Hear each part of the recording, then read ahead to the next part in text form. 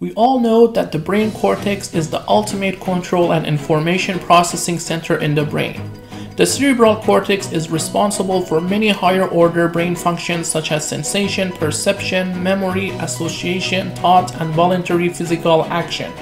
In the human brain, the cortex is the outer layer of the brain and is between 2 to 4 millimeters thick. It is interesting to know that one study has found some positive association between the cortical thickness and intelligence. But can you imagine having 2 brain cortices? If not, you are wrong. You see, brain and spinal cord development begins with neurulation, which is the process of neural tube formation that occurs in the 3rd and 4th weeks of gestation. Following this stage, the neurons start to form from the ventricular and subventricular zones and then begin to migrate to their final sites within the cerebral cortex. This stage occurs during the 3rd through 5th months of gestation. Any anomalies during this process results in a variety of cortical malformations, which are called neuronal migration disorders.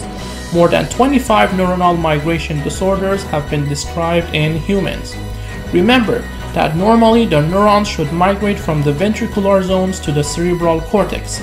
But imagine a situation where some of these neurons don't go all the way and just stop their migration before reaching the final destination.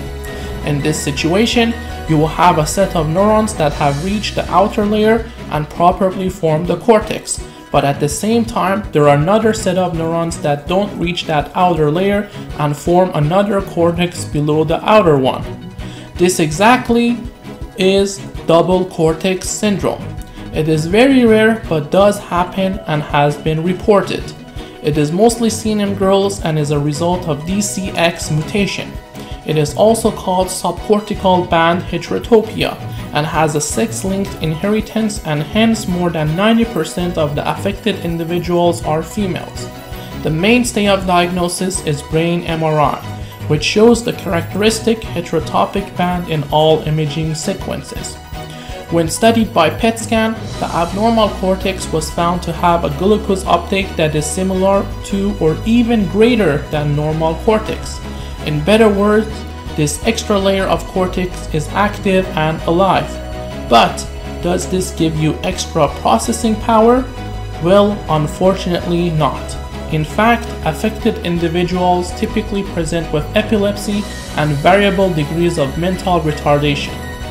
And this reminds us that too much of anything is bad, even if that is your brain cortex.